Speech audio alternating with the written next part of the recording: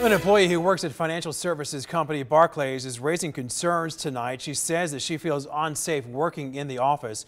Two of her coworkers tested positive for coronavirus, and 13 Action News reporter CHen right now is live in Henderson after speaking with that employee. Jeremy.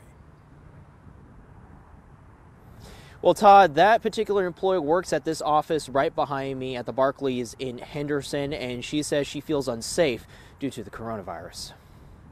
Employees remain working at Barclays in Henderson after 2 coronavirus cases were confirmed among them. At least one worker says she's fearful of being infected. She didn't want to talk on camera for fear of losing her job, so her partner spoke for her. I'm not okay with it, and I'm not okay with my partner maybe being sick. They didn't care. They come home and they brought that home. People have children. You don't do that kind of stuff. You just don't. This is not a time for that. She says her partner is scared of being a carrier or getting sick herself. A Barclays spokesperson says the 2 employees who've tested positive are self-quarantined at home.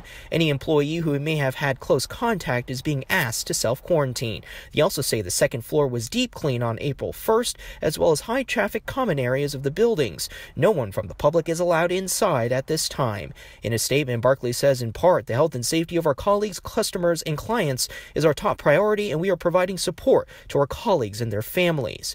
The employee's partner says that's not enough. They need to close their doors. They need to make sure that the employees are okay. They need to at least give them 2 weeks to make sure they're okay. I mean, that's all they need. Now, as far as the cases of coronavirus here at the Barclays office, the first one, according to the company, they say that person has not been at work for the past 2.5 weeks. The other one they found out last week.